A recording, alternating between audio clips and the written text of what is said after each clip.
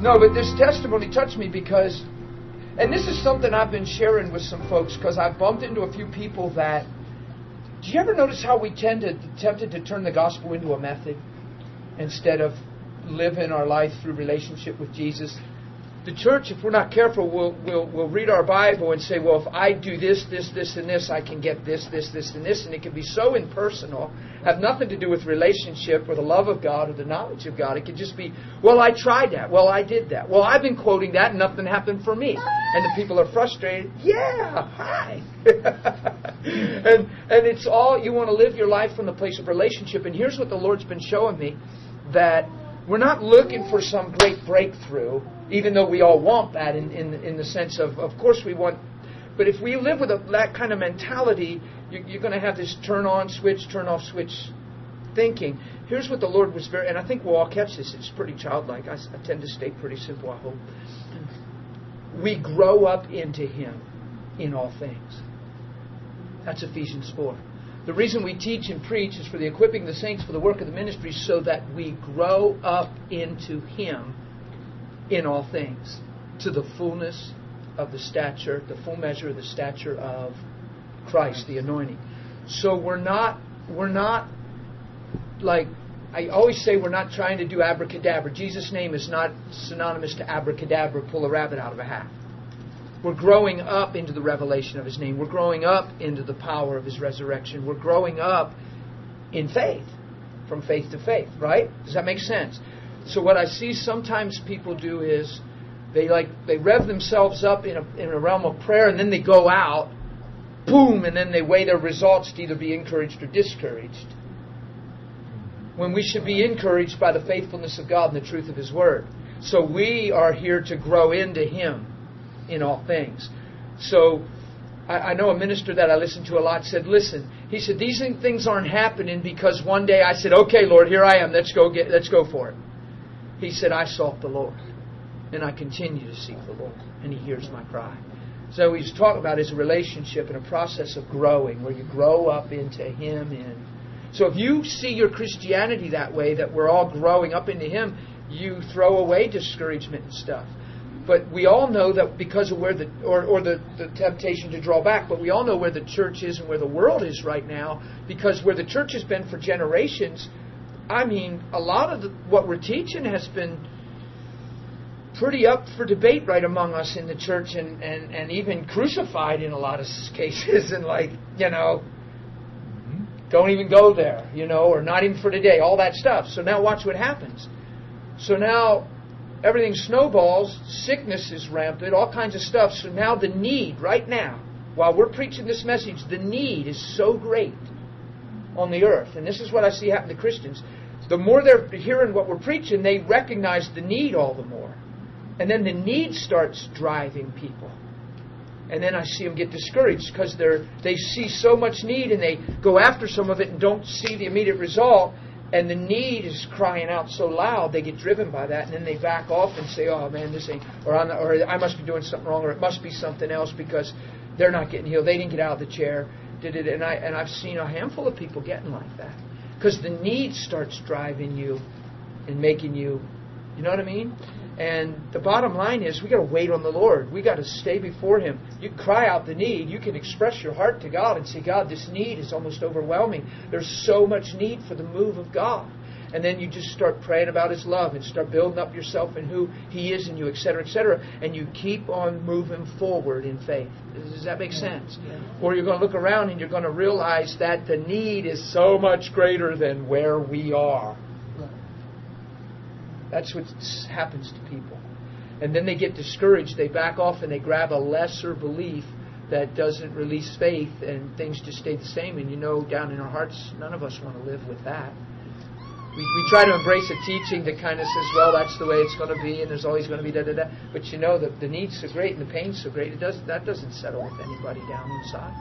So I'm just throwing out my heart there a little bit. What the Lord's been showing me is that we're growing up into Him in all things. There's no drawing back. We don't look back. Come on, where else are we going to go? You have the words of eternal life. We're pressing forward, okay? So in light of saying that, I wanted you to share this testimony because it really connected with that thought about growing up into Him. The other week or so ago, I heard this testimony, and it just really grabbed me, and I shared it with Dan. And it was this man, as a young man, he had a real success in healing. He raised a man from the dead. And obviously this really built him up, and he felt just invincible. And so the next time he was in front of a congregation, he looked down, and in the front row there was a man in a wheelchair. And he was so pumped. He was having a hard time staying on topic. But, I mean, he was preaching his sermon, but as soon as it was over, he comes down off the podium, down to the man, reaches out his hand, and looked at him with full faith, grabbed him by the hand and said, in the name of Jesus, rise up. And he grabbed and he pulls, and the man just comes out of the chair and comes flop right over him. And he said, the congregation emptied the air of room with everybody's shock. And immediately he's down on the floor with the man, wrapping his arms around him, consoling him, helping him, getting him back into the wheelchair, and praying, afraid for what he had done to his sermon. What was there a lawsuit coming? I mean, he was scared. But everything went fine, and he said he's not a quick learner because it took him 3 years to understand what happened.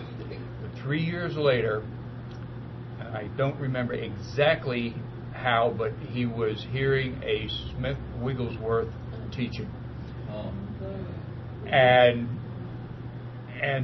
so when Smith was ministering, he had this thing where the first person on the stage would get healed. So he came into his auditorium this night.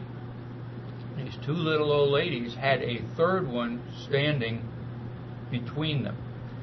And this one in the middle was so thin and so frail, she looked pregnant because she had a tumor in her abdomen. And they're holding her up, and Smith stands up there and they let her go. No, we can't. She can't stand. Let her go. So they let her go. Boom! She hits the floor. Faith for it. You can hear the run. Pick her up. And they do. He says, let her go. No, Swift, you saw what happened the last time. I mean, let her go. They let her go. Same thing all over again. Flat on the floor. Pick her up.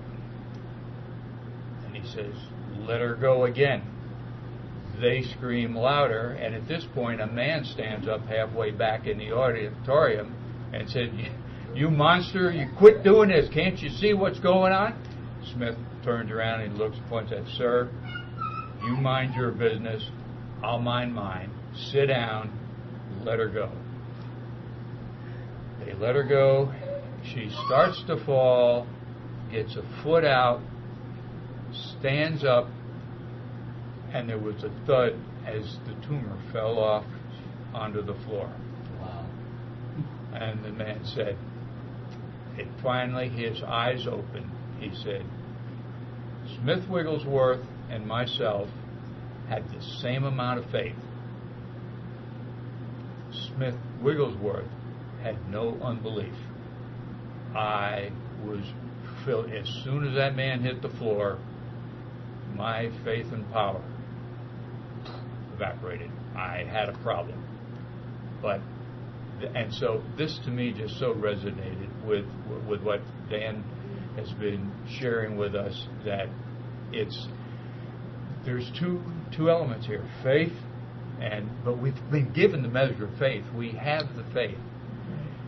It's dealing with our experiences, as Dan said, raising our experience above the Word,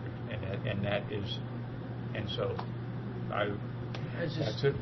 This is excellent. And then the place you're here in Smith, of course, we're not telling people to just go start doing that, stand people up and drop them, because this guy, when he did that, I read other stories about Smith Wigglesworth. He wouldn't move from that place. It was like there was like a militance that built in him. There was like, I mean, I told him one that I heard him do. I don't even talk about a lot of that stuff because you don't want people saying, well, they said so and so did that, so we thought we'd try it. Faith isn't something you try, folks. It's something you see and believe. So when you hear a testimony like this, what it's doing is it's separating the two, because I know I can relate. I've prayed for a lot of sick folks, and I know there's times that feeling just starts shouting at you, look, we ain't getting it, nothing's happening, it ain't here, da-da-da, and you got to fight that thing. And then what Smith was, he grew to a place where he couldn't even see that or hear that. So that's a part of growing up into all things. So he saw that as adversity or as opposition, or like, this isn't the finished result. What you're looking at here isn't the way it is, I do remember why he was talking. I prayed for a lady one time who was 10 years crippled up from an accident, and she was walking very difficult up front to pray for her. And it was in a time when I used to pray for all the sick people that came. I would pretty much pray for everybody. And I asked her what happened, and she told me she was like this for 10 years. She got in an accident, and she was supposed to have gotten killed. And she said, obviously, I'm not dead. And she laughed, and she said, but I've always been like this.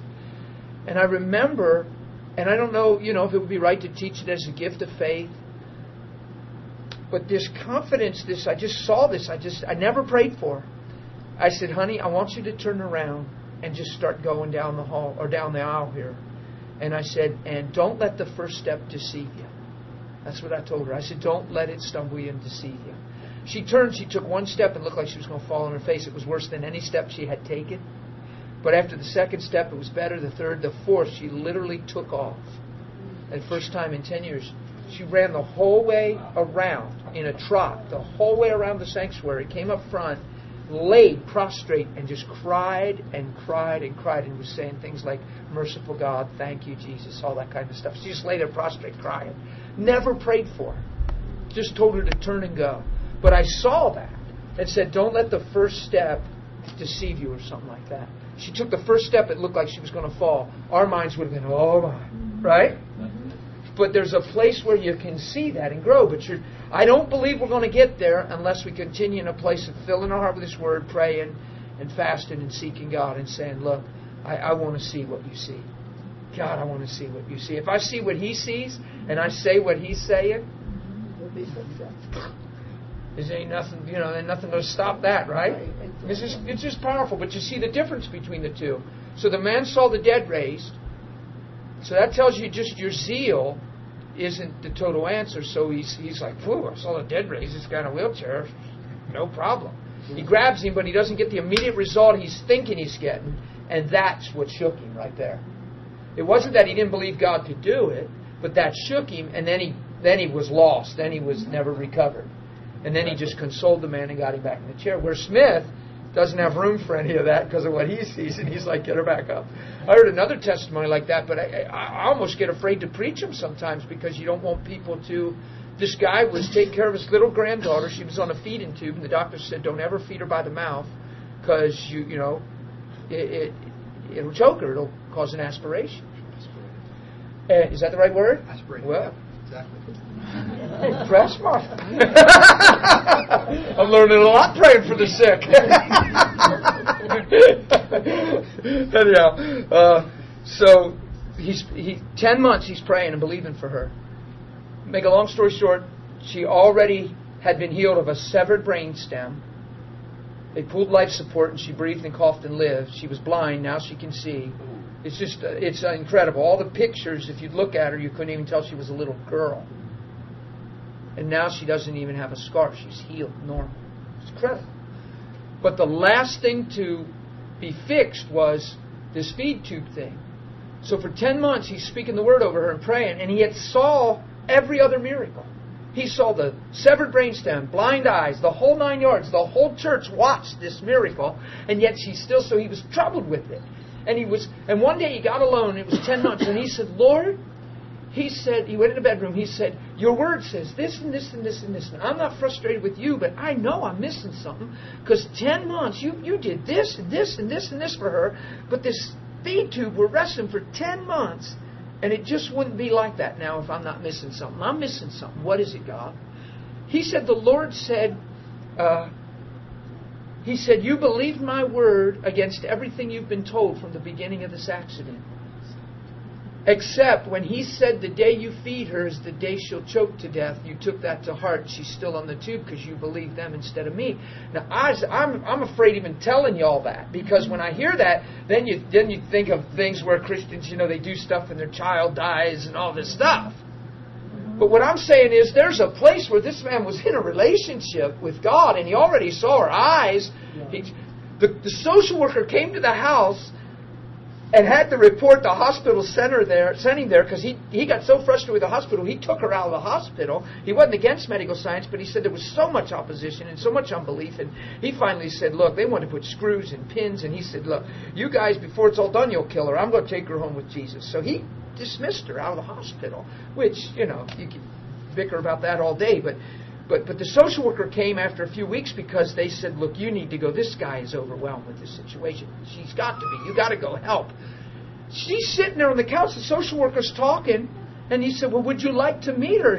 She said, yes, I'd like to go see her. He said, well, she's been sitting here the whole time. The social worker lost it. Because on paper, she's a severed, brainstem, comatose, vegetable child. And she's sitting there communicating, talking, and up and moving and walking. And the social worker lost it. Said, this cannot be the girl on this paper. He said, oh, yeah, this is her. Tell him your name, honey. And she's there. So he saw all that. So he goes and he gets in the refrigerator and he gets a thing of Jell-O and a thing of juice. And he says, honey, I want to apologize for putting you through this. This is what he told her granddad. I want to apologize for putting you through this for the last 10 months. Believe in them instead of the word of the Lord that's already done this, and this, and this. Here, just enjoy. Have a good time. You mean I can eat this? Yeah, go for it. He said he gobbled it right down. And he went and got her some more and she gobbled it right down. And then he took her 2 weeks later for her quarterly checkup. And the doctor said, I have great news. That, whatever that flap is that closes the windpipe to the esophagus. What is it? Let me learn it. Right, yeah. Epiglottis. So. I'm going to get that one down too next time I share this testimony. I got aspiration, epiglottis. And he said, I got great news for you. Her epiglottis is working. You can feed her now. He said, Doc, I've been feeding her for 2 weeks. And he yelled at him and said, you fool. How could you take the risk? You could have killed her. And that's true. So that's why it's scary sharing these testimonies. I'm like, yeah. But there's a place where he knew that he knew that he knew. He already saw all this stuff. He's alone. He has a relationship with God. He's not trying to prove faith or find faith or make a point or prove the gospel. He's not on a tangent. He has no twisted motive. He loves his granddaughter. He loves God. And God's speaking to him and saying, look, you didn't believe a thing that they told you when they said she'd always be this and always be this. And why'd you believe that? And he went, oh! And you could see there'd be a place of conviction there. So he said to the doctor, it's funny what he said to the doctor. He said, Doctor, in all honesty, the only thing that's made me a fool is for 10 months I suffered this child because I believed you instead of the living God. And he said, as soon as I listened to God, look at the result. Well, the doctor should know by now because she already can see. It doesn't have a severed brain. They pulled life support. He had them all around the room. They were mad at him. The nurse yelled at him. Vehemently yelled at him and said, you make me so mad. You got to face the fact that sometimes you keep saying this and this. Sometimes God says no. And he said, can you show me a scripture and verse for that in a situation like this? Because I can find a scripture verse that says God always says yes and amen. And that would be 2 Corinthians chapter 1. And so all the doctors were around the table with this young girl. And they said, now listen, you need to understand, we're going to pull this plug, and when we do, she's brain dead. So her lungs are going to fill up. She's not going to be able to cough because her brainstem's severed, so she's going to die. And he said, oh, no, she won't die. She's going to breathe, she's going to cough, etc., etc., etc. I have this whole testimony on tape. It's incredible. When I first heard it the first time, I pulled off the road, crying terribly, and felt like I was backslidden and just full of unbelief. I just cried. I parked right along the road and bawled, didn't even feel like I even understood faith. This guy, he says to the doctors, you're probably all Christians, aren't you? You all go to church, don't you? He said every one of them said they went to church and confessed to be a Christian. He said, isn't that amazing? You're all Christians, but you won't believe this book. He said, go ahead, pull the plug, gentlemen. That's just what he said. Pulled the plug, she coughed and breathed, and they said, I don't believe it. He said, ain't that something? God does it right in front of you and you still don't believe it. But it shows how, we see healings and people go, I don't believe that. And you feel comfortable sitting up here. You like it up here, buddy. You can stay here, man. I shouldn't have messed with you. I was thinking, you look good up here. Todd and I always feel funny up here. We're like, we don't like sitting up here. We'd rather be in a group setting or something. But anyhow, it was just funny. Dan, didn't Oral Roberts have a phrase like that? He used to say, I know that I know that I know that you reach that place where you know. You know that you know. But that's a faith place. Like I was in a situation once, I don't share this testimony much, but the power of what you believe and what it releases, whether it's a positive belief or negative, is incredible. And I was 3 days old in the Lord, had a surgery scheduled to get a kidney stone removed, and I didn't want it removed because they were going to, they were going to surgically remove this kidney stone. They were going to go up through my body, grab the kidney stone and pull it out. And it was a forced thing. It was like they were going to clamp it. It was too big to come through my body. It was blocking the flow in my kidney. It was in the tube, that goes down into your bladder. It was blocking that. Yeah, it was blocking it. John, you're amazing. And that's too much for me, John. I want to preach the gospel stuff. So I went in there, but I stopped over at Your Christian Fellowship, and they surrounded me and prayed for me. And I was only 3 days old in the Lord. I knew my aunt went there, and I had called just to say hi and meet the pastor. And I was thinking of attending there because my wife's aunt went there, and I had just got saved on Sunday. And I got pouring my heart out a little, and he said, why don't you come in? The pastor said, why don't you come in and meet me on Wednesday? And I said, I can't. I have a surgery scheduled. He said, for what? And I told him, and he said, well, God's moving in a radical way. Why don't you come in? We'll surround you and pray. God can take that. And I thought that was a pretty intense thought. I thought, what? So I went in. I thought, well, yeah. So I went in. They prayed for me, and I felt this chill thing go up my kidney. It was like when they were praying, it went, and it just like, boop. And I thought, I started bawling. I was undone. I thought, God just dinked that thing. Just took it. And I'm like, woo. And I'm bawling. Hey, Brian, bless you, buddy. And I'm bawling, so I go into the doctor's office. They're going to do this surgery that morning. They were going to pump me up with dye, and then they were going to put me on some ultrasound thing and then watch the wire go up in the dye. It was not fun. Thought. And I didn't have to go through it, but I was in there and I told the girl, I'm like number one testimonial evangelistic guy on the planet right now. I'm 3 days saved.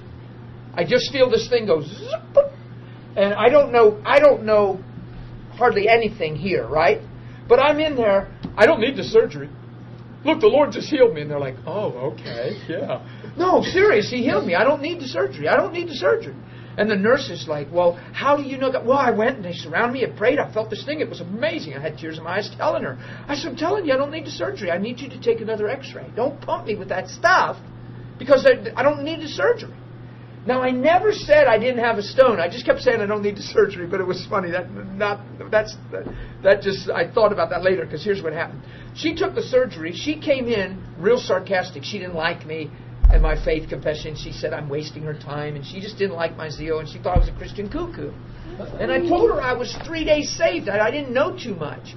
But I know God touched me. So she took the x-ray, came in, and she said, well, Mr. Mohler, you still have a stone. And she was like gloating, She's holding the x-ray. She's like, yeah, he still has a stone. You're not healed. And I'm like, and it tried to shake me, but I was so full of zeal and convinced. I said, honey, that just can't be. I know God touched me. I need to see that x-ray. And she's like, yeah, like, what's that? She hands me the x-ray or puts it on the board. Well, no, I looked, and I had seen my other x-ray because the doctor showed me the procedure and what they were going to do and why. And when I looked at the x-ray, I said, hey, that stone's not in the same place as my other x-ray. She said, no. Well, it's still a stone. It's there. It's too big. And she's like, you're going to need the surgery. No, honey, get my other x-ray. That stone is the whole way in the top. The reason he was going through surgery, and I'm all excited now, she puts the other picture up and she says, well, it definitely is in another location. I said, God did that. Don't you see? I don't need the surgery. I said, don't touch me. I said, you got to call my doctor. She said, no. She said, you've wasted enough of my time. She said, the bottom line is, sir, you still have a stone way too big to pass. It won't break like that when it's on its own, not that big. She said, so you're going to need this surgery, and you're in here. We'll be doing this. I said, well, I need you to send them to him right now, because he was right down the hall. So she said, I'll do that, but you sit up there and cooperate because you've wasted enough of my time. And I'm like... and I didn't refuse. I'm just sitting there. She puts this tourniquet on me and tightens it, and I'm going, oh my God, come on. And she's filling this big 55-gallon plunger with stuff. A little exaggeration, Martha. And I thought, she's putting all that in me in a moment. And the phone rings. Yahoo! There's a God in heaven. Serious. The phone rings. Yes? Yes, he's right here. Yes, I'm prepping him. What? Okay. Okay. Bye. Oh my. She said, that's the doctor. We're not doing the surgery today. Thank you. And I didn't mean to be offensive to her. I said, I've been telling you that all morning. I knew I didn't need it. I was flipping out, right? I had her so mad, and I wasn't trying to make her mad. She was just frustrated because I was believing God touched me. Well, here's what's cool. Don't ever let somebody stumble you or tone you down. Because when I was leaving the office, I was just going out the hall, somebody pulled on my shirt. And I looked, here was the other nurse that was in the room that never said one word the whole time. She has tears in her eyes. She says, it's just a privilege to meet you. I've never met anyone with such faith in my whole life.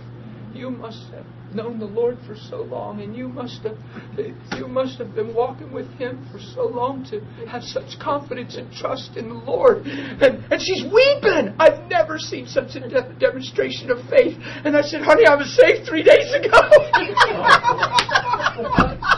It was so funny. She's like, huh? And I said, yeah, I just got born again Sunday night. I said, but some people prayed. And she said, yeah, I heard the story. And she said, but I saw she heard that I was prayed for. She didn't hear that whole story that I just got saved. But she knew that people had prayed for me. But what she was impressed with was my adamant stand. Because I knew that I knew in my heart something happened, right? So the doctor said in all his work with kidneys, he's never seen a kidney stone go up. He said it's impossible. Right. He said all the flow's down. He said never ever does a stone go up. He said I've never seen this before, Dan. I said it's God. So there I am preaching to the doctor. It's God, man. Come on, it's God. And then I'm like, He healed me, or He moved it. I said, why He didn't take it out? I don't know, but if He did that, yay. So I left, and I believed that God was going to take that out of my body. No pain. This is what I declared. I lifted my hands. I said, Father, You did something powerful today. You canceled that surgery and showed me just how You'll move and work in our bodies. I believe You'll take this out of me. No pain, no blood, no surgery. It's just coming out because You love me. I just had this simple revelation. 7 weeks went by. He gave me these pain pills. And He looked at me and He said, I want you to keep these with you everywhere you go. And I said, huh? He said, they're very strong, but they need to be, because if that thing moves even a little bit, it'll knock you out like it did the first time, and you'll go back to the emergency room and it'll pass you out. He said, so wherever you're at, when you start feeling any pain in your kidney, please make sure you keep these with you and take them immediately. And I said, is there any way, like if it moves or rolls out of me, that it won't hurt? And I was just asking questions because I'm believing it's passing without any pain. And he says, oh no, it moves. Just take these with you, sir. And I'm like, okay. So I leave there and I'm pretty actually happy-go-lucky.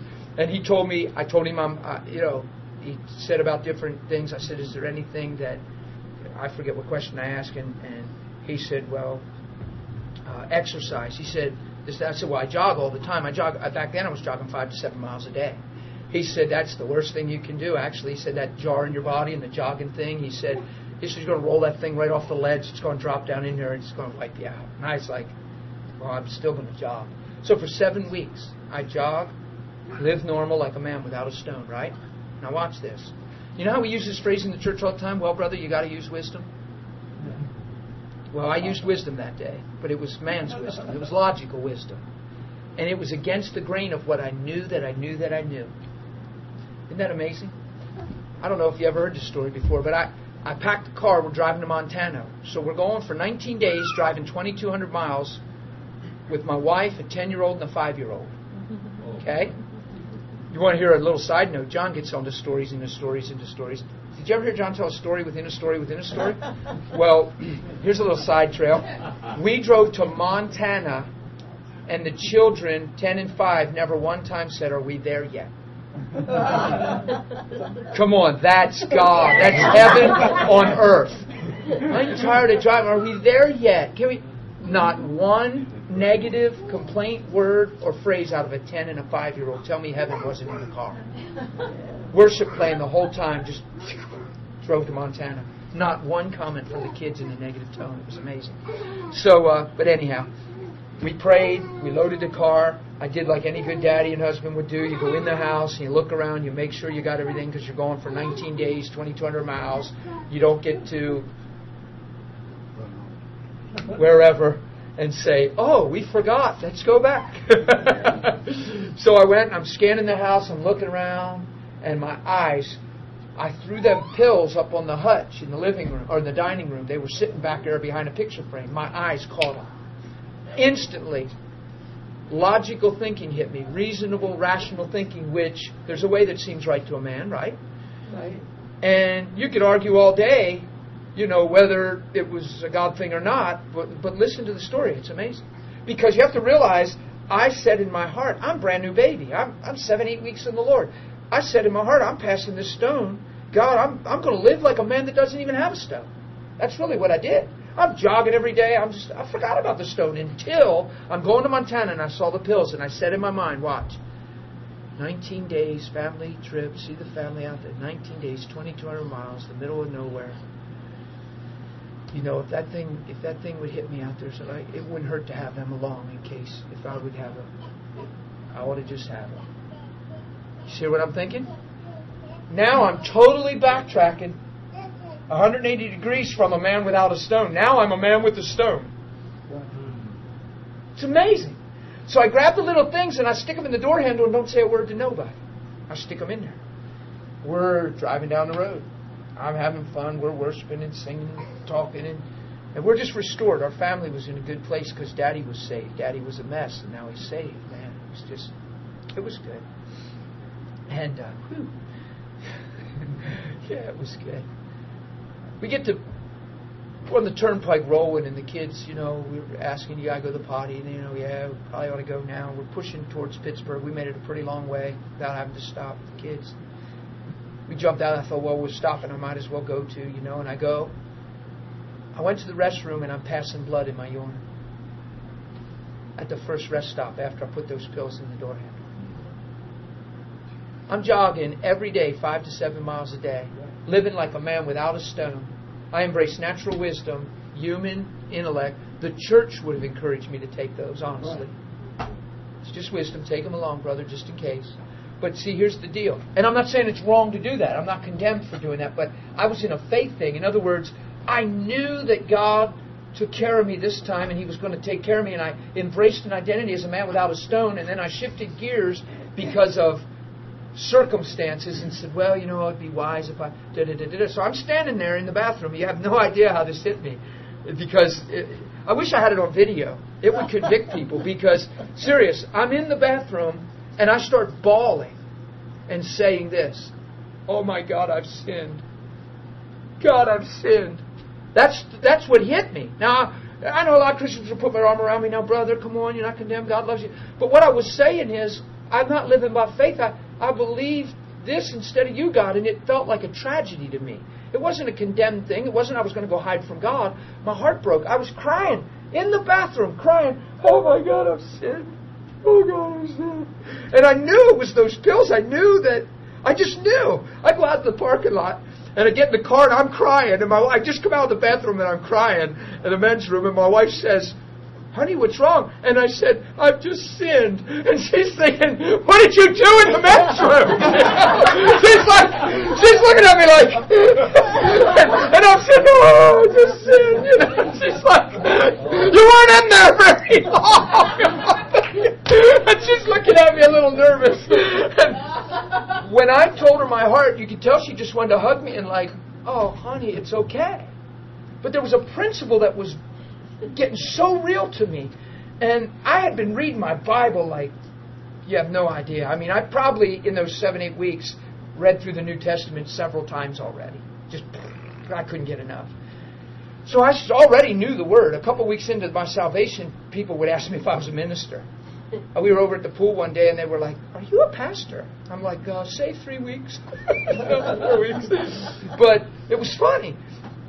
But I told her what I did. And she's looking at me like, doesn't seem like too big of a deal.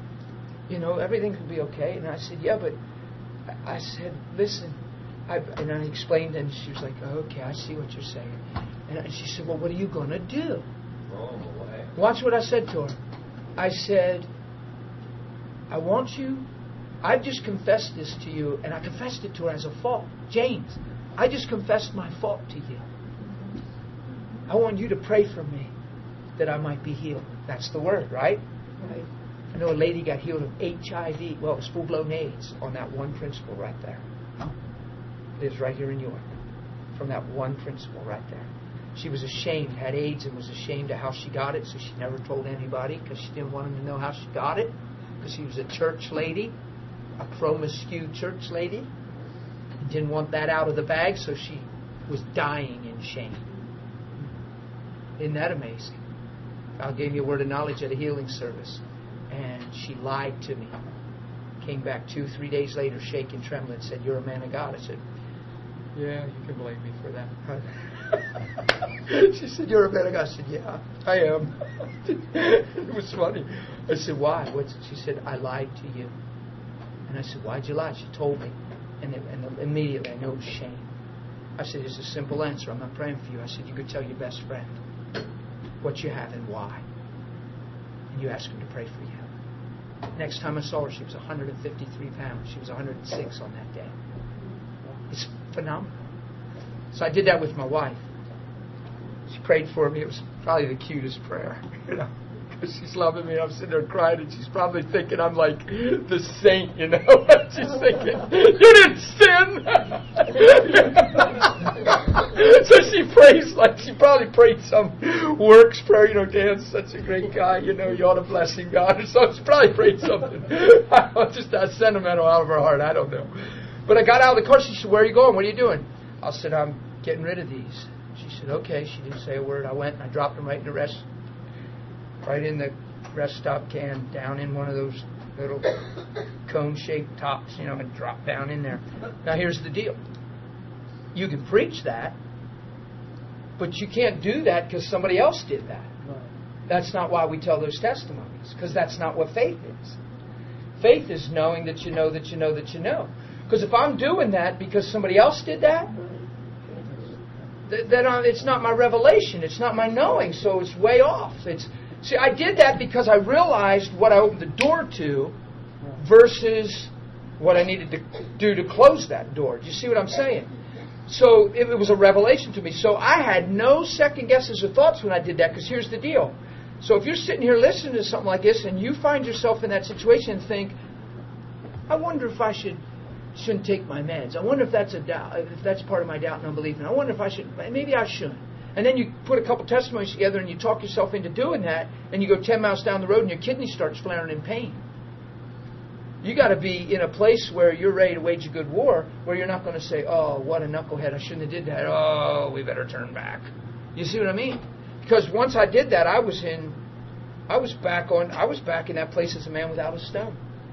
So I got back from the 19 days, and it was a week or two later, that thing, I passed it in the bathroom of our own home. I fished that baby out of the toilet. I did. I fished it right out of the toilet crying. Called my family together and held it up at our light in the dining room and showed it to them. Just crying. I see, I'll call you in a minute. Just crying, and told them of the glory of God and shared the testimony with my family. We got a magnifying glass out. Did you ever look at a kidney stone in a magnifying glass? It looks like the very edge of knife blades trimmed off and all stuck together and glued together. It looked like, did you ever see like stalactites, stalagmites in caverns? Yeah. If you just throw a whole bunch of them in a big ball together and glue them together. That's what this kidney stone looked like. They're calcium deposits built up, but they have edges. They're like crystallized, and they have edges. They look like knife blades all glued together. And when they just barely roll or touch you inside, like it's so sensitive in there, it just cuts you to ribbons. Like when this thing first got me, the first night it got me, I wasn't saved yet.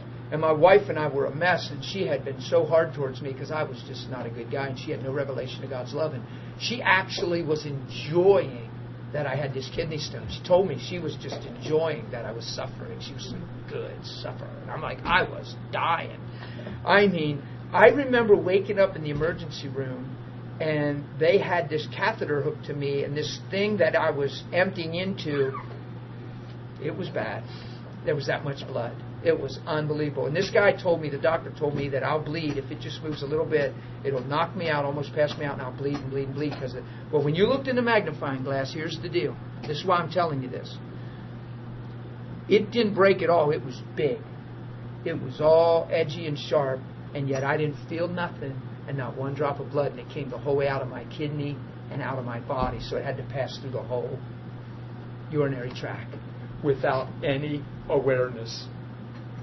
Now that's just too cool, because the doctor said that's impossible. So here I am throwing these things out because I knew that I knew. I realized what I did. I knew. So it wasn't a strategy. It wasn't a method. It wasn't something I was trying to employ to get a result. Well, let's try this. And that's what sometimes I think we turn faith into. And it's not a revelation per se. It's not something we see as ours and step out in it. And because faith, we use this term blind faith. I don't even like that. Faith is the realization of my hope, the evidence of what I haven't seen. Faith is a knowing. Faith is a reality in your heart. Faith's not a shot in the dark, and let's take the biggest risk we can to see if we move the heart of God. That's not faith. Faith is a knowing down inside. Brian, you had your hand up. Yes. Along the lines of what you were saying, and I don't want to pre-emphasize some things. God's still working, building my faith in you. All of us. Don't feel like, don't sell yourself short. He's working with all of us. It's So. definitely growing. And I'm going to say right now I have health insurance. Okay, I have health insurance right now. But there were times when I didn't, and I'd have conversations, and I'd be like talking to somebody and say like, God will heal me. And I always thought of it like this: you're saying God is going to heal me, God is going to heal me. But just in case He doesn't, you know what I mean? That's like your faith is just like, well, that kind of takes your, you know what I mean? If you truly have faith, then, you know what I mean? It kind of breaks it right there. That's what your faith There's a lot of contrast thoughts. As far as, we don't get on topics like should you have health insurance or not, etc. I mean, just your basic, just your dental cleanings and stuff, I guess with what they cost and stuff, go ahead and have coverage if you want to, because that stuff's pretty outrageous. I go get my teeth cleaned every 6 months, and let them get in there and scrub them up and stuff. I do my own, and you say, well, Dan, you should believe, etc. I've done it regular. I have no convictions about that. They charge you an arm and a leg to clean your teeth, and so Kimmy has insurance through her work. So we don't.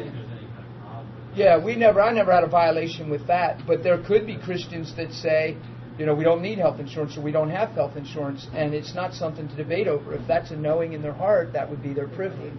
You see what I'm saying? That would be their privilege. That's a Romans 14 thing. In other words, you can cross a line if you hold others to that because that's what you see, or vice versa. You see what I mean? And we do that a lot of times.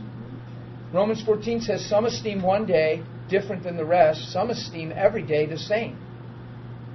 And it says don't dispute over this because it's before their God that they stand. Who are you to judge another servant in this matter? It's before God they're standing. He's able to make them stand. And I know how people feel compelled when they believe every day is the same and they see somebody honoring one day different than the rest. They almost feel compelled to say, man, you need to get free of Jesus. You need to realize every day is the same. You're not under the law anymore, man. You need to back off that. Just go ahead. But yet the Bible says if they esteem that day unto the Lord, then let them do that unto the Lord. And if you don't, then don't unto the Lord. So it's talking about a pure heart and faith. Not trying to make Chuck's faith my faith or my faith Chuck's faith. You see what I mean? Yes. Because if he sees something and that means something to him, then it's a sacred thing. It's a holy thing, and God honors it because it's unto the Lord. Doesn't mean he's bound because he honors one day and I'm more free because loosen up, Chuck, and I every day the same.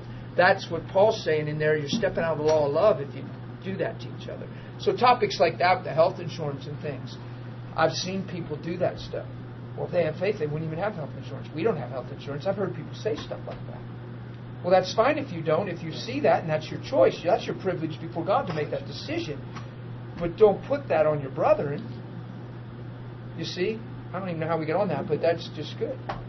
Okay? You said before, you cannot live on another person's revelation. Yeah, I say that all the time. You said that before. Yeah. So, and you got to see what faith really is. Was there another hand or anybody else? Martha? Yeah, I was just going to say, so just in listening to your testimony, you said what really impressed me was when you believed that you were a man without a kidney stone, you were a man without a kidney stone. That's exactly... When you believed that you were a man with a kidney stone, you were a man with a kidney stone. It became a threat to me, and it activated in my body immediately. I was bleeding in my urine. Isn't that amazing? The power of what you believe. It shifted that quick and took effect in my body in a short trip down the road, down the turnpike. When I took those pills, what I was saying is, this thing's still a threat to me. I'm still at risk. I'm still vulnerable to this diagnosis. And I was taking it when, for 7 weeks I lived that thing. I don't even know why I didn't get rid of them, because I did that one time with my leg, and I don't even tell that part of the story. But my wife even said that to me. She said, I think that'll violate you at this point, because you know this is demonic. It'll violate you taking them. She said, won't it? She said, you probably shouldn't. My own wife said that. You think it's usually the other way around. A lot of wives are like, now, honey, you probably ought to take them. She actually said, I think that'll violate your conscience. You know, if you don't want to take them, I don't think you should. And I said, I was going to talk to you about it because I don't want to take any of them. And I actually got rid of all those. They gave me a bunch of stuff. And it turned out fine. But you can't preach that and tell people to do that. You're way wrong. You can't try to get somebody to live off of something that's a revelation to you. Now look how subject you can be. This is why we continue in the faith. This is why we continue. Take earnest heed of the things you heard, lest they slip away. Because here I am living as a man without a stone, but then I bumped into the way that seems right to a man, and the logical side of me overrode the faith side of me, and I said, and the circumstance I was faced with, and I just had the ability just to go, well, you know, it'd probably be wise if I just, because, you know, and in doing that, I embraced the same diagnosis as before. Does that make sense? Yes. And instantly my body was affected. That's amazing. Yes. When I threw them away and repented and called it sin, I'll never forget that. I was in the bed because I said, God, I've sinned, you know. And the blood instantly stopped. The next rest stopped, nothing. And the whole time, the whole trip, until I passed it at home. No pain, no blood, no nothing. Now that's powerful. Now that's a life experience. That's something that nobody can take out of me. Right. You can debate that all you want. What I'm saying is it becomes a revelation. And you walk through this stuff. And that's how we grow up into Him. So see, there's a place for me to grow where when I'm in the house scanning and my eyes hit that thing, I just keep on looking past and go, you know, don't even consider it. Because it's done. It's settled in my heart. So there's a place for me to grow where natural reasoning, you got to use wisdom, brother, doesn't have a voice. Okay? Now, if you're doing that to prove something, to reveal spirituality, needing to be right, you're way wrong already. It's through relationship and love. It's a knowing. It's a knowing. These things are tough to teach on because the church has a lot of horror stories in her past. There's parents that have withheld, you know, in the need to declare the gospel, and we're people of faith, they've withheld everything and they've watched their children die, and then it throws horror into the church and all kinds of crazy stuff happens because of that. It just does. There's got to be a twist there. If somebody's holding out that militant and that diligent seemingly on the outward, and then it just takes its toll and causes that much pain, destruction, and uproar, come on. Because the Bible says if it's faith, if the need is there, that's one thing. But if the heart is pure, the pure in heart shall see God. So there's been a lot of stuff, you know. Motives. I think motives are so important in this stuff. I don't have a need to be seen a certain way. I'm not going to withhold from a certain treatment because, see, when I went through that thing with my leg, I had a lot of Christians pull me aside and say, you're in spiritual pride. The way you preach, it's just too hard for you to go get medical help because it's like going to be a slam to you. It's going to be like a mark to you. And I'm like, that wasn't even in my mind. But people, it was in their minds. watch this. If I have the ability to think something about Martha that's not Martha, it just simply means that I have that very potential. I'm thinking that way, that I can be that. It doesn't mean she's that way, but the fact that I could think that way and be that way, then I could maybe believe that about her. That's what the church was revealing to me. That the church is actually in an insecure place, and they're feeling like, this makes them spiritual, this makes them seem not spiritual, etc. So they were putting that on me. When I was in a time of need, I needed somebody to stand beside me and say, look, I see you're in a demonic war, and I understand you know the gospel. I'm standing with you, brother. Praise God. Let's fight and win. Nobody did that. That knew me. They were all telling me, the people that were communicating, that's not to say everybody believed that, but the people that were talking to me, and it was because they cared about me and loved me, they were looking at it getting worse and say, man, you got to do something. I said, I am. I'm doing something. Well, you need help. I got help. Well, you're in denial. You're just in spiritual pride, brother. You're just ashamed to go to a doctor because of what you preach, and you feel like that'll be a slight to you. And I'm like, that's a new one. I'm in warfare zone here right now. I'm not even thinking doctor. I'm thinking Jesus, devil, we win. I'm thinking warfare, and they're telling me I'm in spiritual pride, and I'm thinking warfare. I'm not even thinking this stuff. I'm locked in. So it just shows how presumptuous we can be to each other. Be careful not to do that to people.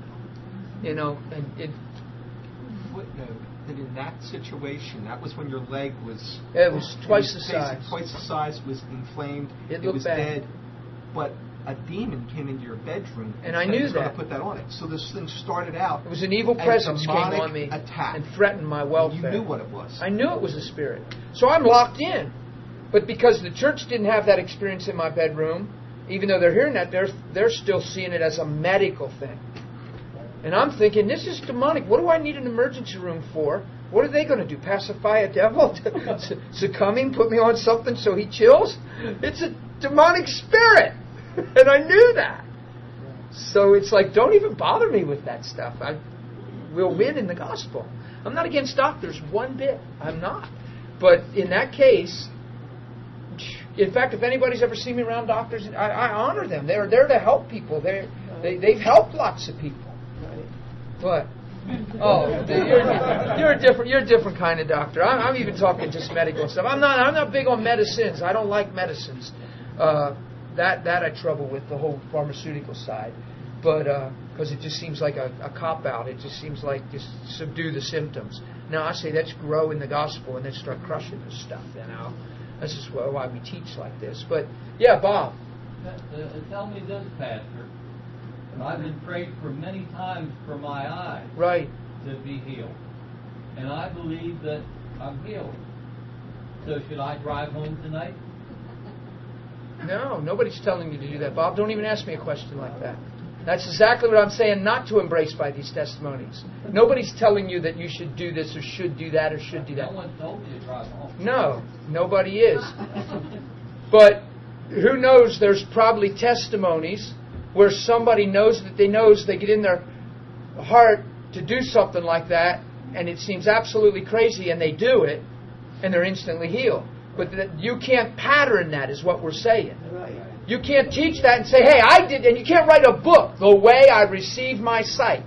The next thing you know, you got 25 Christians veering off the road that night, smashing into trees, because they're trying to do what somebody else did apart from the revelation. So that's why it's dangerous to talk like this, because you don't want that mindset or that question to even rise up. So no, Bob, nobody's saying to do that. But there was this lady that came to a service who had tumors all through her sinuses, and she couldn't hardly breathe, and they had to go in there and root them out with a drill thing, and they were going to get all these tumors. It was horrible. June Green, do you remember June Green? Used to come to ICF, light-skinned, African-American, just a beautiful lady, big smile. You remember her? Watch this. She's at home. Doctor restricted her from driving because of her oxygen intake. And she was getting dizzy spells. And they set up the surgery for 2 days because they couldn't get her in any sooner, but he said, stay off the road. Now, she didn't hand in her license. He just told her, doctor orders, stay off the road. It wouldn't be wise, da-da-da-da-da. She's at home in the morning, and all of a sudden she thought, She says all these growths and obstructions all through her sinus areas. It's just a whole bunch of tumors. And she said all of a sudden in the morning it hit her that we had a healing service over at YCF in the morning. And it hit her that she wasn't supposed to drive. And she said, Lord, you're Lord of the universe, creator of all things. You know me and love me. I believe if I can get there and get in there in the atmosphere of faith and the believers, I won't need this surgery. God, you know I trust you.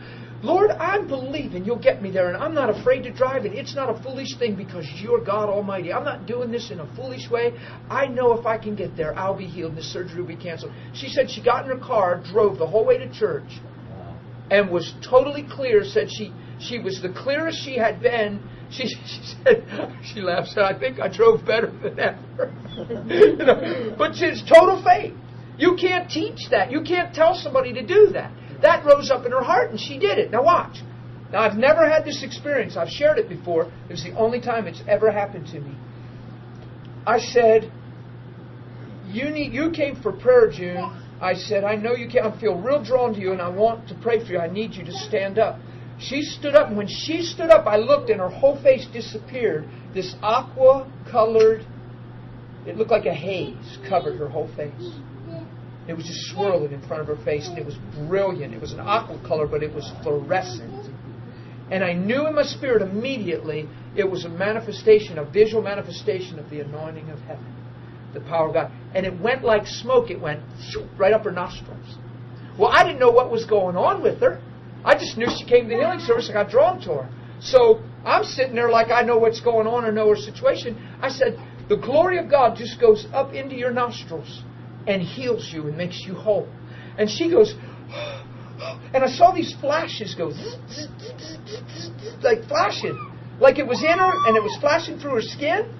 And all of a sudden she's standing there overwhelmed, breathing, crying, saying, I'm healed, I'm healed.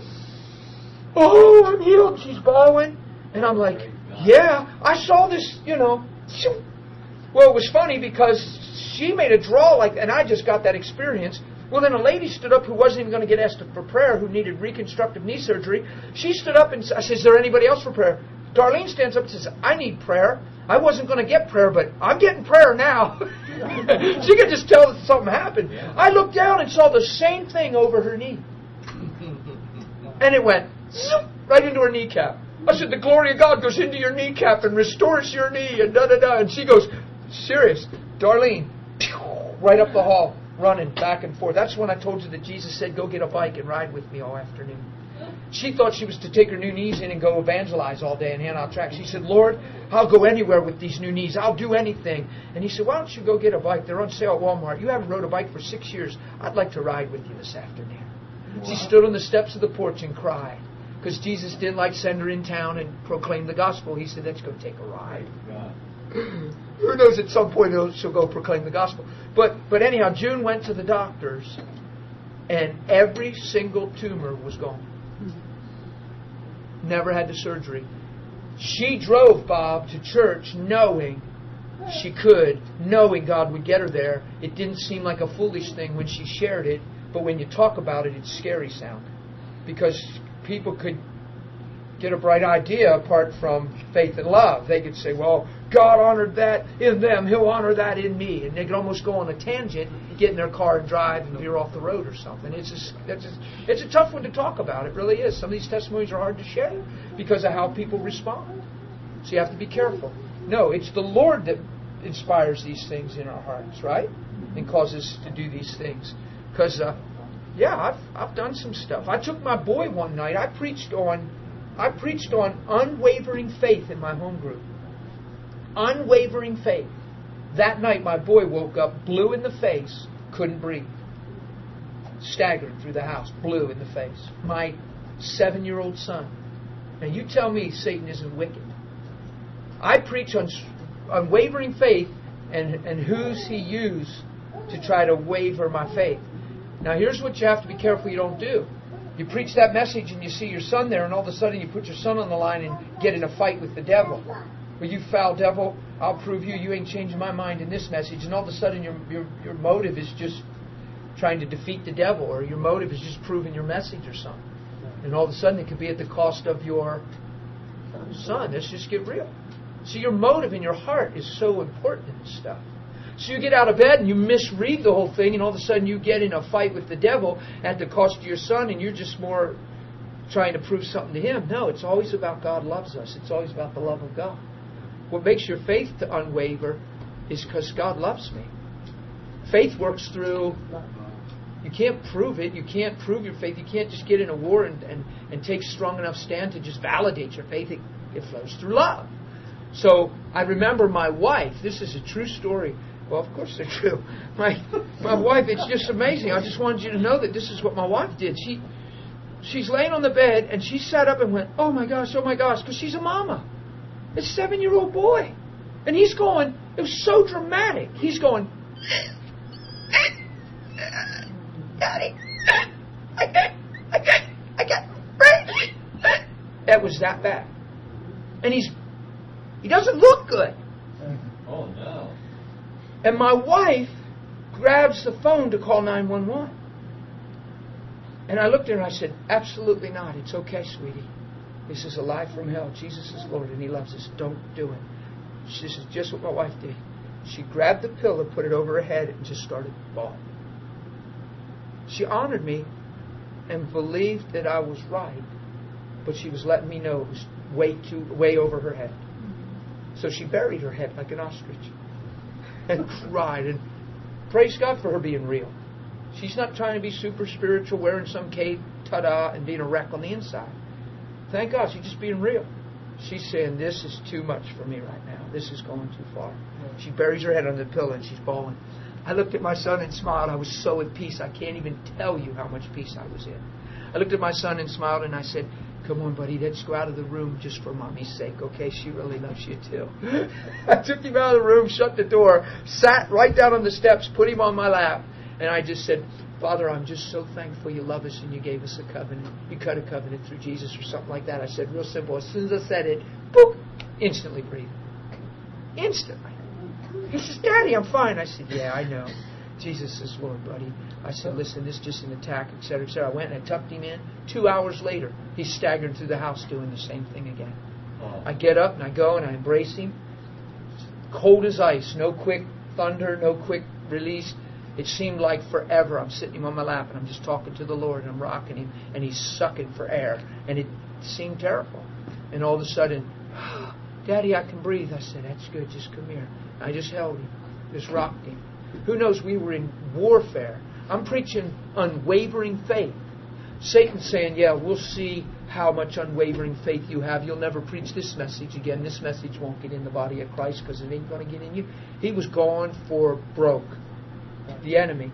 He's taken something precious, vulnerable, and dear and trying to get me to misread motive, attack for the wrong reason, and make a lot of mistakes and come up short, and then throw away my confidence in the message because of tragedy.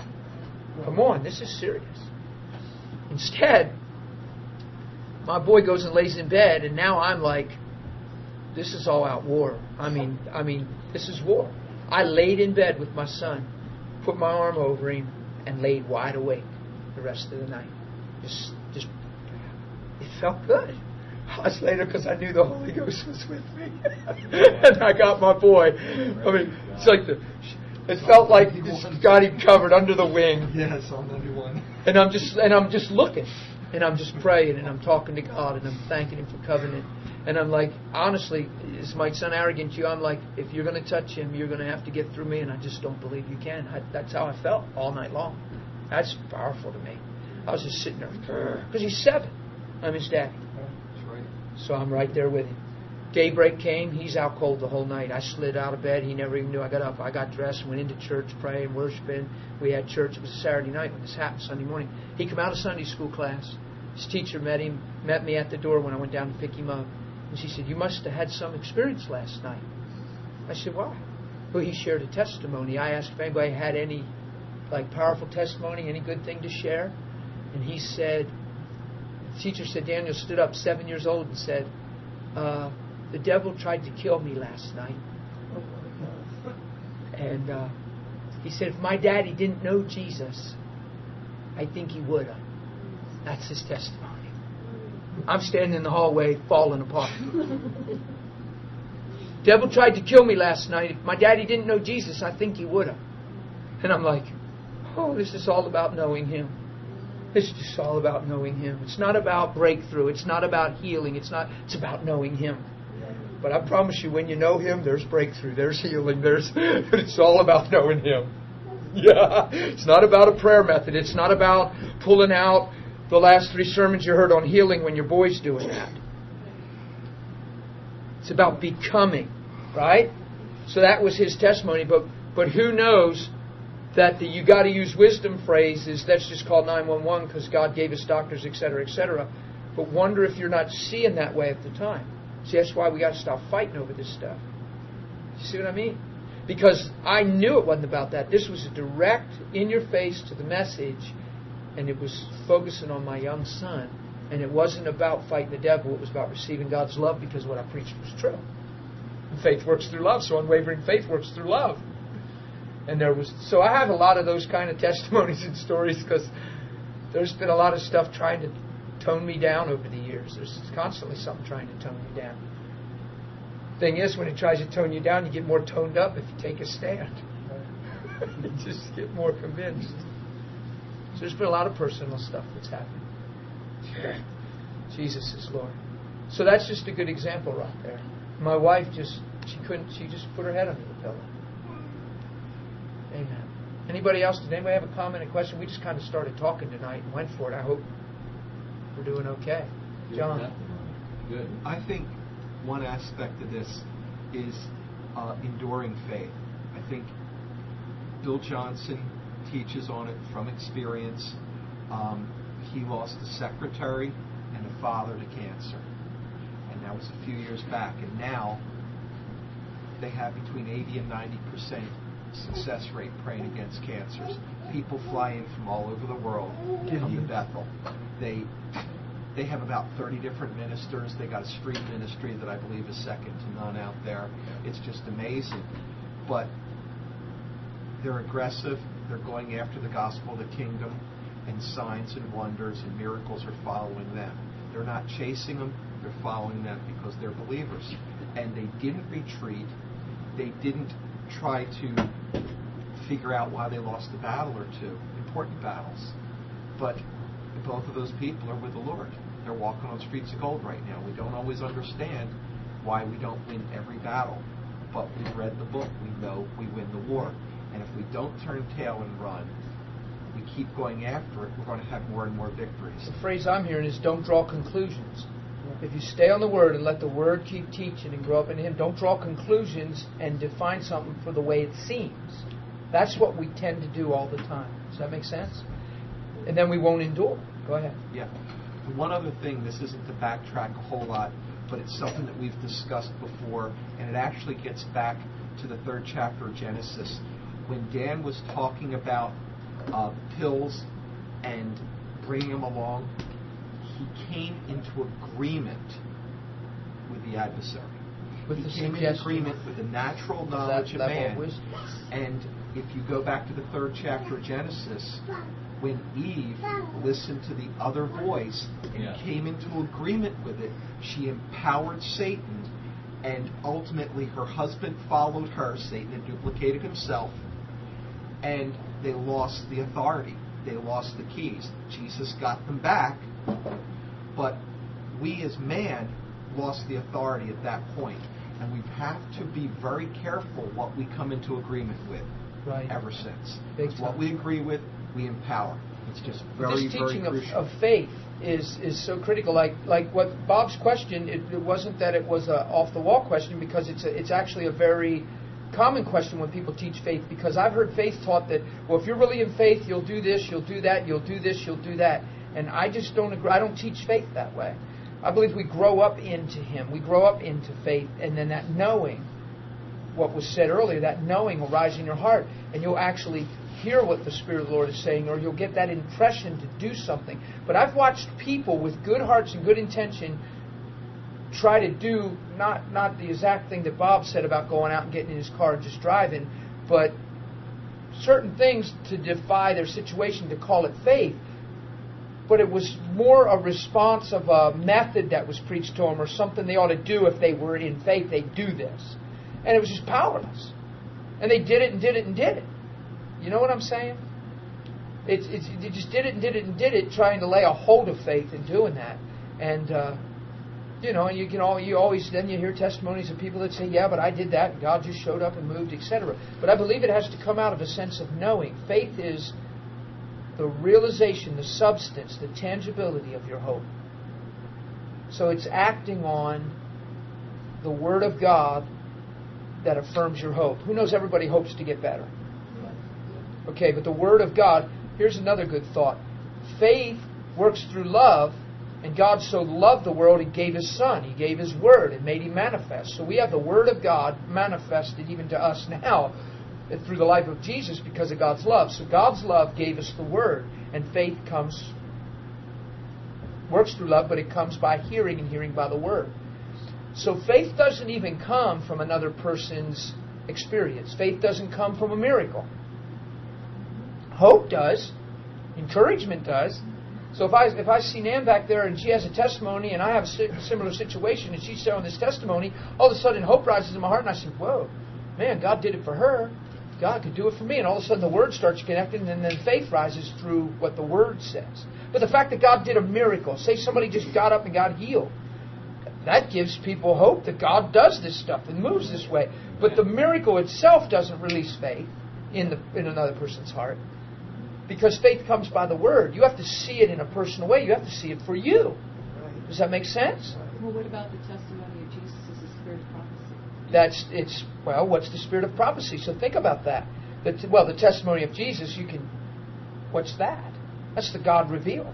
That's the life of, that's not just the acts of Jesus or the doings of Jesus. The testimony of Jesus, that's the end right there. The testimony of Jesus is God revealed, crucified, raised from the dead. The testimony of Jesus alone is my healing, because righteous judgment comes through His testimony. I'm not talking about the testimony of Jesus, spirit of prophecy, when I'm talking about this. I'm talking about the fact that, say she was in a wheelchair and a paralytic, and all of a sudden we know she's not anymore. That doesn't just instantly release faith into the heart of a person. It turns somebody Godward and gets them to embrace a word for themselves in that situation because they see what God did for them. It doesn't just automatically release faith. It's not an automatic place of faith, a miracle. Jesus worked all these miracles among them, and they still did not believe Him. Capernaum, there was no city that had more things done than Capernaum. And yet they didn't repent. They didn't change the way they thought. They weren't changed. It's amazing. God did more miracles in there. He said if Sodom, if Gomorrah, if Tyre and Sidon, if the things that I did in your town would have been done there, Sodom and Gomorrah would still be here. Oh my gosh. So, it's just amazing. But faith comes by hearing. That's what we know scripturally. Faith comes by hearing, and hearing by the Word. How's the Word come alive in somebody? When they see the Word through the love of God. Or it's just a letter. It's just a book. It's just a method. I've seen so many people frustrated with faith, and frustrated with believing God, and frustrated with their prayer life, because they're doing it in a mechanical, if I do this, this, this, and this, God will do this, this, this, and this, and it's impersonal. It's receiving no grace. There's no love, no growing in God. There's just disheartened, mad, well, I tried that and God didn't move for me. I just had somebody tell me that again this week. Well, I did all that. I've done all that. It didn't work for me. Right out of their mouth. Because they were taught faith that way. If you just say this and keep on confessing this and keep on confessing this, God will move. There's thousands and thousands of people out there that have gone that road. And they feel very come up empty. They have no sense of the love of God. And they're actually now mad at the very God they were crying out on. And discouraged with, quote, the gospel. I've met thousands of people. Or I've met lots of people, which reveals to me there's thousands of people. Because just in my life I talked to people. They say, well, I tried that. Well, been there. I did that. I prayed that. I prayed that for 3 weeks, nonstop, every day. Probably 10 times a day. God never answered. And I'm thinking, see, here's the difference. You say, well, what are we supposed to do? Take what you're praying and believe in, turn and look to God personally and just talk to Him and just let Him be a father. God, I thank you. You understand what I'm going through right now, and I see the price you paid through your Son. I appreciate that you love me. I thank you that every stripe you took, Jesus, on your back is because you saw deliverance for me. You wanted to set me free. You're such a just judge. You're amazing. That sure beats, by His stripes I'm healed, by His stripes I'm healed, by His stripes I'm healed. Get personal. Get intimate. It's a whole lot more than words. It's relationship. It's just relationship. And I understand there's principles of confession and principles there, but if they're not coming out through the sense of relationship, if they're coming out mechanically, it's such a thin line slipping into works. You're not ever healed because of what you did. You're healed because of what He did. And you stepped into a place of believing that. And what you did might have led you to believing that, but it's what you did never healed you. What you did isn't what brought healing. What He did brings healing. Man, get that clear and straight in your heart. I even tell people when they're praying for the sick, it's not about what you pray, it's what you believe when you pray. Right? When you pray, believe. Believing those things that they say, because it's more than words. It's not what you pray that's so important. We put so much focus on what we're doing when we're praying for the sick sometimes that we forget to believe what He's done and put all our emphasis there. That's the emphasis. That Jesus was so aware of that, that's why He didn't pray. He just said, stretch forth your hand. Because He already saw it. Get your bed and walk. Right? So it's nothing He had to produce. It was something that was already there. He just gave a declaration or a command or whatever you want to call it. It's powerful. It's authority. So, and these are just, to me, they're simple things, but they lead down a rough road if we don't understand them. I've seen a lot of good people, God-fearing people, misunderstanding these things and frustrated. They give up and get tired and they're backslidden. I know a lot of people right now. I just was sitting the other day saying, God, my heart was breaking. And not in a negative way. It's a compassion thing. There was a whole handful of people that were running through my heart since I've been saved that I know, that I've known that had walked with the Lord that aren't even walking with the Lord. Aren't even pursuing the things of God. Served in the church I was at and stuff like that and came regular and not even serving the Lord. It just gets me, man. It's like, duh. See, because something has to go wrong in here. You grab a wrong precept, a wrong mindset. You grab a wrong belief, and it disheartens, and it discourages, and it wearies, and it wears on your heart. And all of a sudden, you have the capacity to just say, "Whatever, man." Heaven forbid. See, I just no way. You know. Just further endurance there. Roland and Heidi Baker had been missionaries for about 18 years. And in 18 years, they developed 4 fledgling churches. 2 were barely surviving and 2 were mediocre at best. And she was dying of double pneumonia and a blood disorder. And in 1997, she went up to Toronto. She was so ill, she was lying prostrate under the back chairs, worshiping Jesus. She was planning on just taking a retail job if she was healthy enough to do that, because she wasn't healthy enough to stay on the mission field. And a lady got a word of knowledge. Heidi Baker was healed by a word of knowledge from the Lord, and she was now healed. She's at the back, and she's thankful. She's worshiping Jesus. Randy Clark's up front. He starts talking about his message. She just gets up in the middle of his message and starts walking down the center aisle. He sees Holy Ghost all over, and he starts prophesying. He doesn't know her from Eve. And he says, the Lord wants to know, do you want the nation of Mozambique? And she falls to her knees, she raises her hands, and she says, yes, Lord. He says, you will see the blind see, the lame walk, the deaf hear, and the dead raised. And for the next year, she got the snot kicked out of her, and so did her husband. She got beat up physically, thrown in jail. Her husband was on his deathbed in the hospital. Guess what? He's alive and well, has a 200-plus IQ. His heart's bigger than his head. And she's the most loving person I've ever met in my whole life. Well, maybe tied with Dan and Todd. But let me tell you, this is now 10 years later. Not 4 fledgling churches, but 8,000 churches. Almost 100 people bodily raised from the dead in their ministry. And she didn't see one blind eye open her first year. She prayed for everyone she came across. And now she sees bunches of those, but it's virtually every deaf ear on the continent of Africa. They have 100% anointing. She goes out there with these throwaway orphans. She picks up in the dump, literally. And they go out with 8 to 12-year-olds, and they go into Muslim villages. She says, bring me the deaf. Bring me the lame. Bring me the blind. And she always starts with the deaf, because their ears always open. And the entire village is converted. That's the power of the gospel of the kingdom, but it's through perseverance. Perseverance. You're never going to get there. Watch what the human mind does in most cases.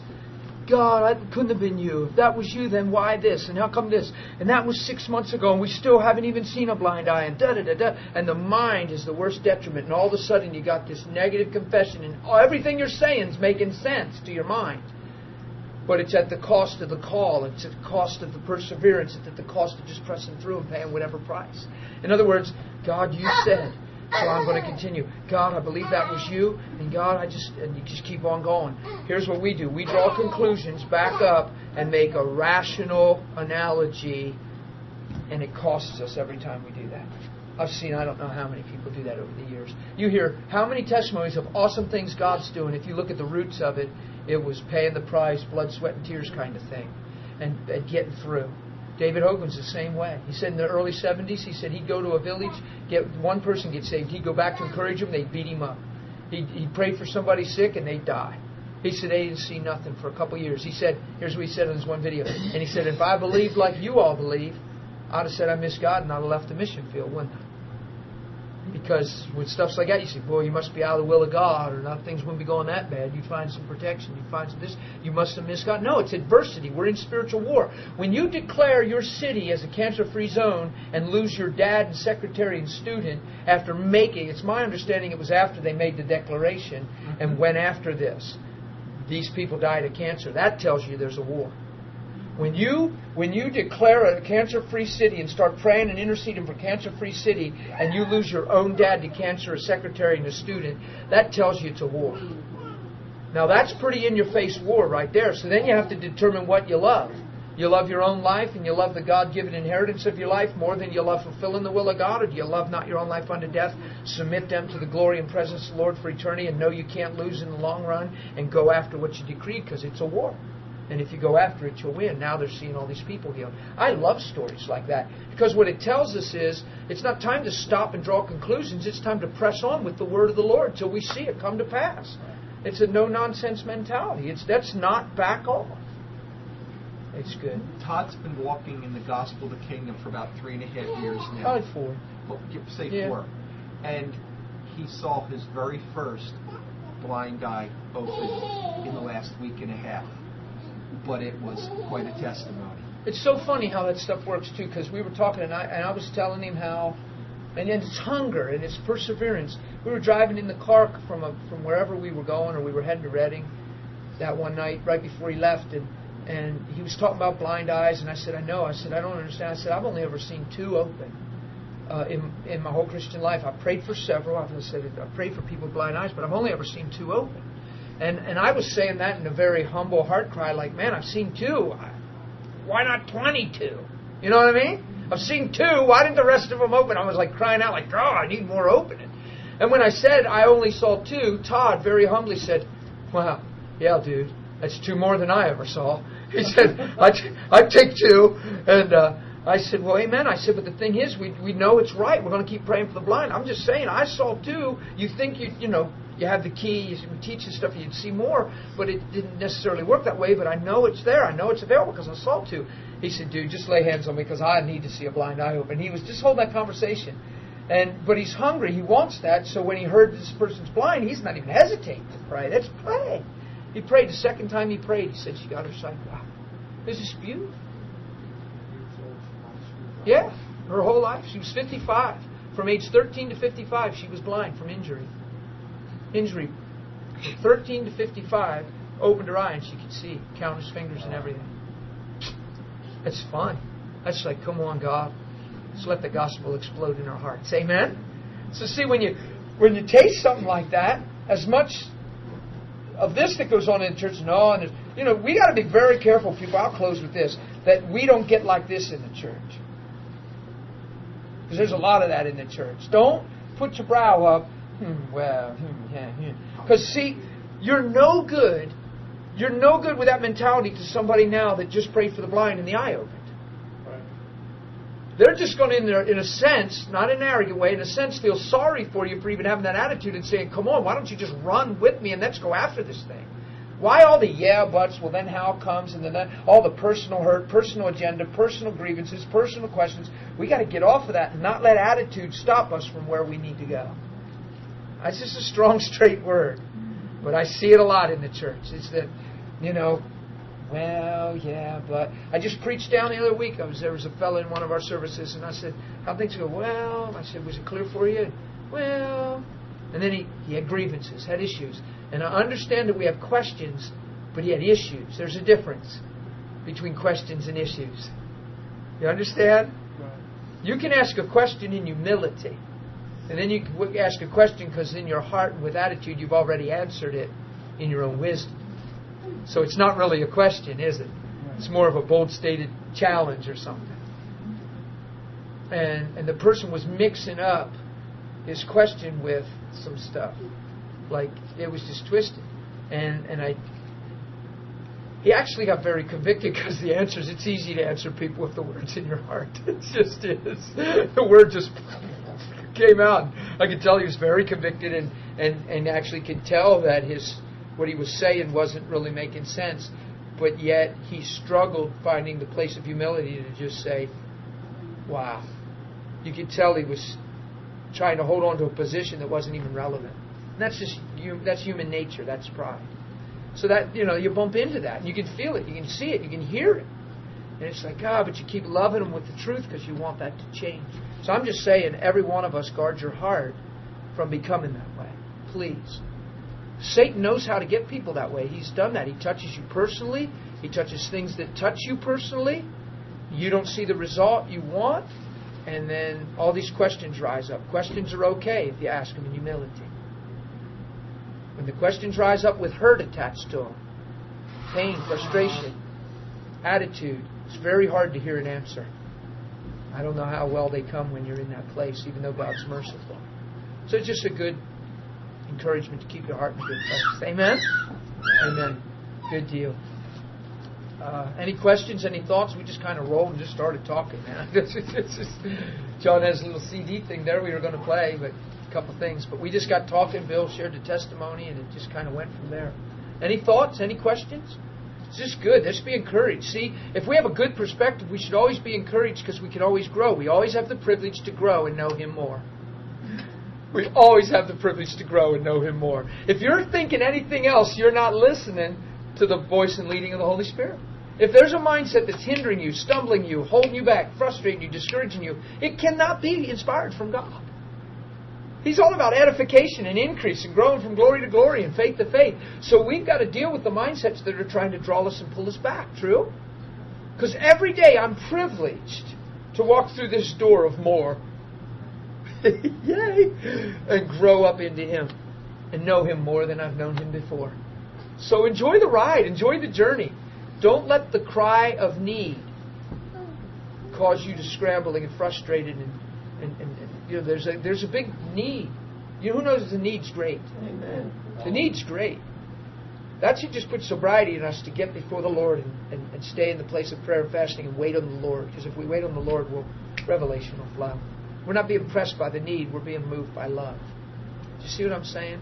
Because a lot of people, the need is so great and what we're teaching isn't coming fast enough. So they're trying other things. They'll try other things. Well, let's try this. Let's try that. Let's try that. And they'll go down all the many roads. And 10 years go by and you've filled your head with a whole lot more methods and knowledge and you haven't really seen any more folks healed. Heaven forbid we do that. We're just going to stay on the gospel, man. I'm going to follow what Jesus said. We're going to see folks healed all along the way. We're not seeing everybody healed, and I'm not seeing enough healed. We're seeing some healed. We're going to see more if we don't back off. Amen? It's the way it is. It's the way it's got to be. Ann just handed me this. I'd asked Ann to come tonight. Ann's back there. Hi, Ann. This is her little great-grandbaby, right?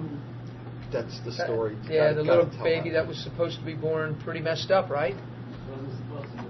She wasn't even supposed to be born, but there she is on the picture because Jesus is Lord. Amen? The testimony. Amen. I'm not going to go into the whole testimony, but we prayed. It was a proxy prayer. The mama wasn't even at the service. No, she was 6 months. Ann was at the service. She had a blockage. Talia was starving for oxygen and food. And the doctor said, well, see, give it another few days and see if there's a change. And we prayed for her. And it was 3 months later, still got the blockage. And we got Talia. The umbilicus was blocked. Right. The prophecy came out. We were praying, and I didn't know Ann. And I was just going to pray that God would come and unblock this thing. And I was going to command it to be opened and pray like you or I would have prayed. That the thing was blocked, it's pray that it changed. Presently, the prophetic anointing of God come on me. It just welled up, overtook me. God just overtook me. And I started to prophesy. Remember you saw? Yeah. You saw the 2 hands. I said, yeah. But the Lord, I don't remember the quote, but it was the gist of it was, am I not the Lord God Almighty? Am I obligated to unblock this thing? Yeah, she said with He said, as a sign and wonder, I'm not unblocking this thing. I'm just going to hold this child in my hands and secure it in my presence like I sustained Moses on the mountain. I'll sustain this child 3 months in the womb, and I'll leave the thing blocked. That's exactly what happened. I was overwhelmed. I was crying. I said, do you understand what just happened? I was going to pray my great prayer for this thing to open, and God said, we're doing it another way. What's that? Right. We didn't know what that blockage was. Right. But God sustained her just like we prayed, just like was spoken. God sustained that baby for 3 months, which was medically impossible the way they were saying. They said if she wasn't dead, she'd have been like a vegetable kind of situation. She's totally 100% normal, not one complication. I phoned Sarah the day after, and I told her what had happened, and she said, do you know, Nana, I just feel very calm, and I just know that everything's going to be okay. Amen. God's cool. Isn't that sweet? So there's living proof. That's good testimony. She came down one night to see you. Remember, Talia? Were you in? I don't think I've ever met him, did I? Oh, you were out. Well, Todd was there. John was there. Did I meet her? I don't think I met him. I'd remember that. I remember seeing him. Oh, yeah. No more questions. Is there anything? We're going to wrap up here. And you know, I know we call this like a healing service, but I see it as much as like a school, teaching, talking, getting things in our minds clear and straight. You know what I mean? We always want to pray for the sick. Of course we do. But we're the body of Christ. I feel like in these meetings we're talking a lot of times to Christians, the body of Christ, to stir in faith, keeping us moving forward, keeping us active in the release of faith, praying for the sick, believing. You know what I mean? Where God's moving. Yeah, pray and always pray. I had my little shirt on today. Push, pray until something happens, right? I was wearing that earlier. Were you wearing yours too? You gave me that shirt. Amen. Sounds Dave. like we're wearing this when she's in the You're speaking right to me. I got this leaky heart valve. I'm taking blood pressure medicine. If I take the blood pressure medicine they want, I'd be walking with a cane all the time. It affects my back, my muscles, and everything else. I cut it out today, and I had the best day I had in months. But you made that decision in your own heart to do that. In other words, I'm setting a pattern seemed to be setting up. right. When I take the blood pressure medicine, I blow up with wind, and then I feel lousy. 3 o'clock, 4 o'clock, I feel wonderful. This time take another pill, and the same old routine. I have nasty dreams sometimes. Wow. But this whole experience is what I'm saying, Dave. This whole thing that you're going through led you to the place where you had the confidence today to back that off and walk this out. In other words, that rose up in your own heart to do this after. See, I repair lawnmowers. It's cause and effect. If I have dirt in the carburetor, it won't run. I know I have to take that dirt out. Now, with my situation, it's almost the same thing. There's something isn't right. Now, when do I completely quit taking pills? When do I take blood pressure? When I just don't know what to do. I have an idea what I should do. I should forget the blood pressure machine. But on the other hand, I know what can happen if this thing keeps on. My top number of my blood pressure goes sky high and I'll have a stroke. But the bottom number is okay. It's low. Now what do I do? When do I say enough is enough and cut everything out? Do I go to the doctor and let him check me out and give me what he thinks I need?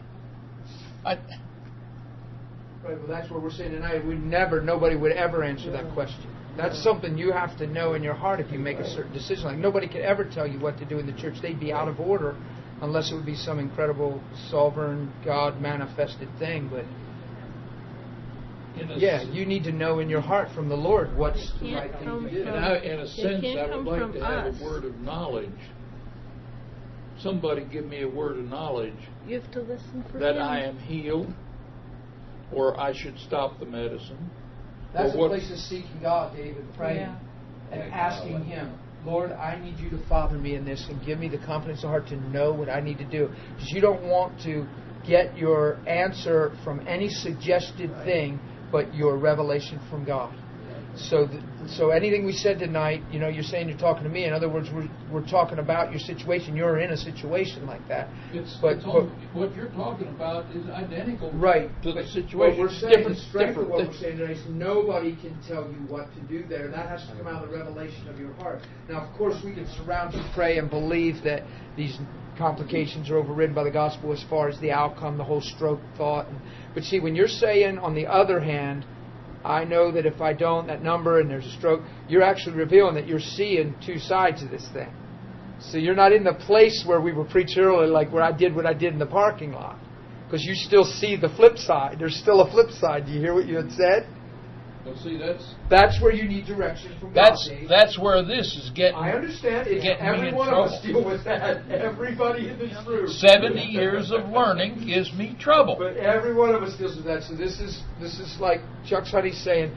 That's a place for you to get alone and hear from the Lord. You pray. You let Him father you. God, 70 years of learning, my mindset, I see a flip side. What are you saying to me right now through the gospel? What are you saying through your love? And you pray and you seek God in that.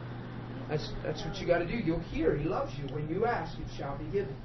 But a lot of times I think we're trying to get our answer just through certain teaching, encouragement, what somebody else would do. Situations like this, you're never to do what somebody else would do. You do what you know that you know that what you know. He does is, for me, one of a kind. What He'll do for me is one of a kind. He'll do something a little different to somebody else. Yes. But for me, it's one of a kind. Yes. In other words, Jesus put mud in a guy's eye. Right. But somebody wants to start a mud ministry. Yeah, right. All of a sudden you and don't around work. a spit tune in a wheelbarrow. No, it's not what you do. But here's the deal. Take what you just said and let that be the most intimate, personal thing in your life. In other words, what He does for me is one of a kind. That ought to give you, that persuades you to Him because He sees you that way. You're unique and precious in His sight. He loves Dave. Right? Yeah. You see? So that's how you pursue Him, and you'll know in your heart. And you receive His love. And it sounds like you're under a lot of pressure right now. I'd say the first thing is just like let go of the pressure.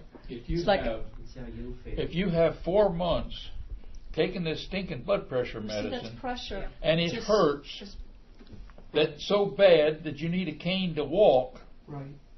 And then all of a sudden, hey, I had enough of this. Right. Now I'm walking all over the place and no problem at all.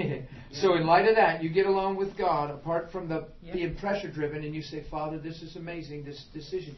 But 4 months, I went through all this. You know how I'm feeling. I thank you right now for your wisdom and direction, and I just trust you right now. And thank you right now for even the revelation, because when you stopped, you had the best day. So it's making you feel like you did the right thing. by the result there. So get to God and get answers on the rest of the story, on the rest of what you need to do. Do you see what I mean? Mm-hmm. Where you know in your heart you've heard from the Lord. And where somebody says, well, now, Dave, you better use wisdom. And you say, listen, man, I've been in prayer and God's spoken to my heart. I just know that I know. Well, how do you know, Dave? I just know. It's been some time since I had a word like that. Well, why, I don't know. But seek it. Ask it. Get alone with God. Talk to Him. Let Him father you, man. Because if we talk about personal relationship in the room, you'd be amazed how many of us don't pursue that intimate place as much as we just pray about what we need. I'm not saying that in a mean way. A lot of us just pray about what we need. We have a prayer list. A shopping list. A prayer list of need. And our prayers consist of what we need God to do to make life smoother and better and da-da-da-da-da. And not a lot of people, if they be honest, have an intimate exchange with God where they're letting Him father them and receiving His love and asking to hear His heart. And God, I'm wide open to you right now, and I just love your presence, and I'm asking you to father me today. Right. Not a lot of people do that. They just have a prayer list. And they have needs. They're needs driven in their pursuit to God. Shopping list. Rather than love driven to relationship. Great.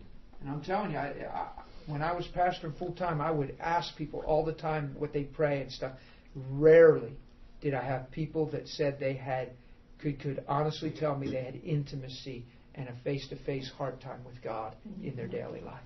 It's very rare to find that. But it's not that they didn't pray, but they prayed for the weather to be right for when they go away with the family tonight and et cetera, et cetera, et cetera. But it was all impersonal. It was just prayers to a God out there somewhere, hoping that He answered their prayer. And conviction told them to pray that and believing God would move. But rarely did they just, Father, I'm just so thankful you love me. God, I'm so excited that you have my best interest in your heart, that you sent your Son so I could be your son. Oh my gosh, you're for me. And also, you get flaky in that. You really do. And you just draw close to Him in that. You see? So you just be real. There's no textbook on that. That's you being you before God and God being who He is to you. Because you're unique. So to pattern how somebody else prays, like I would sit in counseling and people would say, well, I don't pray like that. I say, no, just be you. You're not supposed to say what I say. Right. Or when you get examples, people say, well, I need to write that down. No, you don't want to go into your prayer chamber or closet or secret place or even in your car and start talking to God and say what I said. It won't mean anything. You say what you're saying from your heart. You don't pray what I'm praying, because what I'm praying means something to me. It's coming out of my own heart. So if you're just parroting what I'm praying, you're not going to have the same response in your spirit that I'm having, right? But we think, well, if I pray what he's praying, I'll have the results. No, it's coming out of the revelation of who we are together. And you want to grow in that, and that's different for everybody. It's just you being you and letting Him be God. Amen? Does that make sense? Yeah. We'll just close with that. So let's pray for one another tonight and believe God. There's a couple things. A couple people surround Dave, and I know we've done that in situations before where we think, well, we've prayed. No, that's perseverance. We're continuing. We want you to have wisdom. We want you to know that you know. So ask somebody that has faith to believe for this. Ask that God would give him grace to hear and have ears to hear and know what the Spirit of the Lord is saying right now in his life. Who believes God will do that if we ask?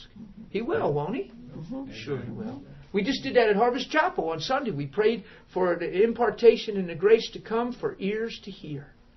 That we would hear the Spirit of the Lord like no time in our life. That His voice would rise above and we would know that it's God. And it was a grace to pray. He put people at every corner, and as they were leaving, we were blessing everybody and anointing them and just praying. And some people you'd hear that their minds would get stilled and the busyness out of their soul and different things. And it was just cool. Amen. Amen. Anybody else need prayer, want prayer, come for prayer?